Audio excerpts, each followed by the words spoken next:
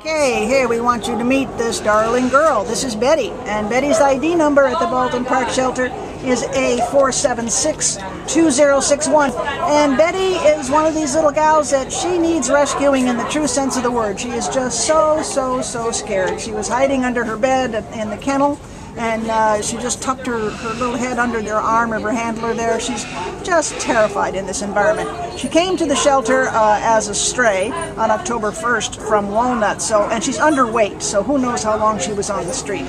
And it's really taken its toll on her. Look at that face. She's just so scared. She's a little altered tan and white short-haired Chihuahua mix, and we think she's 4 or 5 years old.